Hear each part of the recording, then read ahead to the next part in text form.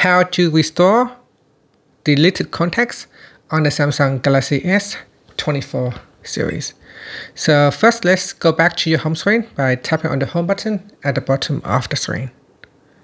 From the home screen, now swipe up to go into the app screen. In here, tap on Contacts.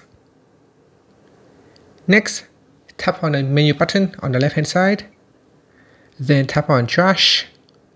In here, it will show all your deleted contacts. So simply touch and hold on one of the contacts that you want to restore. Once you are in a selection mode, you can select one or many or multiple contacts to restore. And then tap on the Restore button at the bottom. This will allow you to restore deleted contacts. Now be mindful that contacts in the trash will be permanently deleted after 30 days. So if you have deleted the contacts a long time ago, it might not still be in here anymore.